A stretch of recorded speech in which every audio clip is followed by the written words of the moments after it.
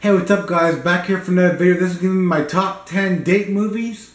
I got some really good ones here to show you guys. So starting first one is a movie with Mandy Moore into it. It's called A Walk to Remember. I really enjoyed this movie. Pretty sad at the end. I did tear up, I won't lie. But yeah, it's a really good movie. A lot of these movies I'm going to show you guys pretty much know, so I'm not really explaining too much of them. The next one is actually another Nicholas Sparks movie, and that is The Notebook. I remember at first I was too iffy about watching this movie, but then when I actually did watch it, I actually enjoyed it. So, really cool love story. Then we got a movie called Letters to Juliet. I really enjoyed this movie when I did watch it. It's been a while since I've seen this one, so I can't quite remember it too much. So I may have to rewatch it and talk about it in a What I Watched video. Then we got a classic one here. This is definitely a date movie, and that is The Breakfast Club.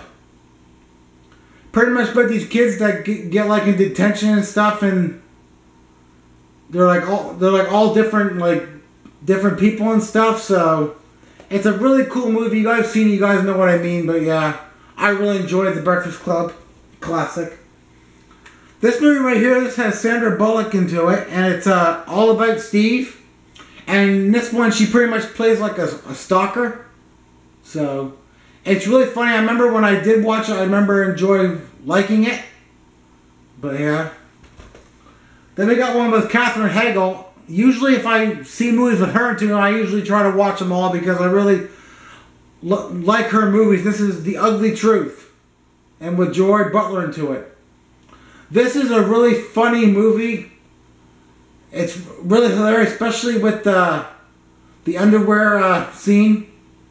But if you guys know that scene, you guys know that part is really funny. But yeah. Then we got one with Matthew McConaughey and Jennifer Garner, another actress that I love seeing in movies. And this is The Ghost of Girlfriend's Past.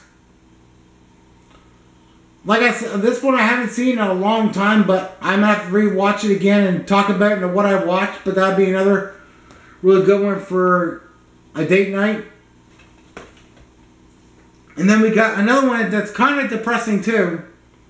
And that is My Sister's Keeper. It's pretty much about her sister. I think she's like dying or something.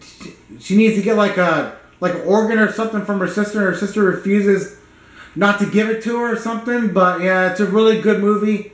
It stars Cameron Diaz and Abigail Breslin.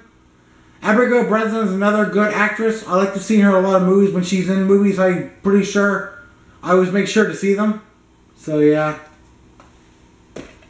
Then we got another classic one here, and that is Dirty Dancing. I'm not going to explain this movie because a lot of you guys have seen it. But if you haven't seen it, you need to, if you have a spouse or something, be sure to put this movie in and watch it because it's really awesome. Yeah. And then we got actually another one with Abigail Breslin too. This is called Definitely Maybe. It's pretty much about Ryan Reynolds. He's pretty much telling her the story about which one is the real mother, and you go by like 3 women on here. And it's a really, really good film.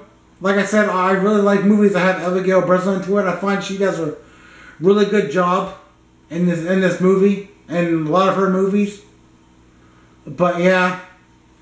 So anyway, that is my top 10 date movies. If you guys want to make a video, tell me what your top 10 are. You guys can make a video, post in the comments, I'll watch it. Or if you don't feel like making a video, you can just post in the comments what your top 10 or even your top 5 if you wanted to. If you can only think of 5, you're more welcome to do 5 or 10. But like I would say, if you guys like these types of videos or all the videos I'm making, be sure to go and hit that subscribe button, be part of the Fam Nation. Make sure to comment, like, and I'll check you in the next one, and peace.